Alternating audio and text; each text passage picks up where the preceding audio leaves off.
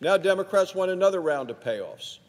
This payoff is even more expensive than the last one. Democrats are promising payoffs to all their favorite groups: climate activists, left-wing professors, trial lawyers, union bosses. This bill, this reckless tax and spending bill, includes one liberal priority after another. And even as we face the worst border crisis in the last 2 decades, Democrats are now promising amnesty and citizenship and voting rights for millions of illegal immigrants. Once they get amnesty, then they get all the other Democrat payoffs as well. This is going to lead to an additional tidal wave of illegal immigration. And all of this has a price tag, and someone has to pay. Democrats do not tell nice stories. Republicans do the math. This bill is so expensive that Democrats will have to go after every working family in America in order to pay for it. One way or another, every working American will end up paying for this. There's not some rich person who's going to be able to pay for all of this. There aren't enough rich people on earth to pay for this level of spending. Democrats are going to go after the majority of the people in this country, and of course that is the middle class. That's exactly what they intend to do with this bill, because this bill is going to raise taxes on family farms and ranches.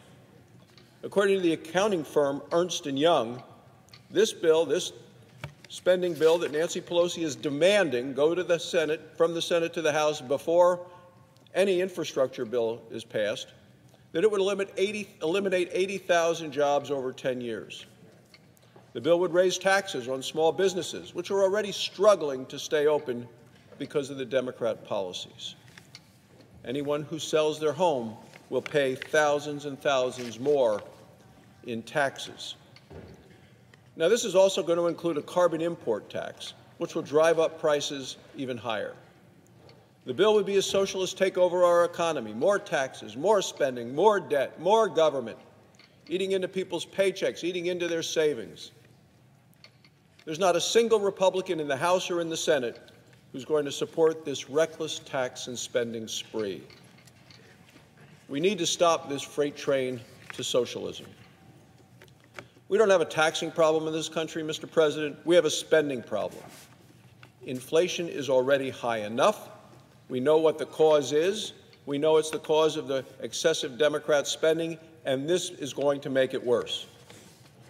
Families across this country are struggling right now to make ends meet. Family businesses are struggling to stay open, and it is time to stop this reckless tax and spending spree. Thank you, Mr. President. I yield the floor.